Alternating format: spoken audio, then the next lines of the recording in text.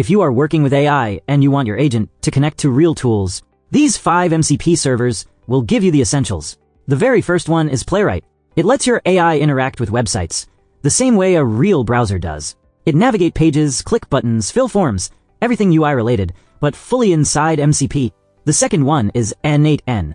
Instead of building multiple direct integrations, your agent can just call N8N workflows through MCP. It becomes a bridge between your AI and thousands of services. The third one is Context7. This server brings structured context into your agent. It's perfect when your AI needs memory or domain-specific information.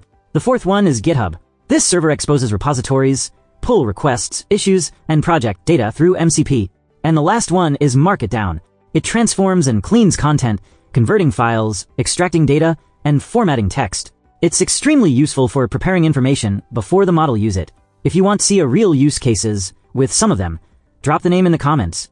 See you in the next one.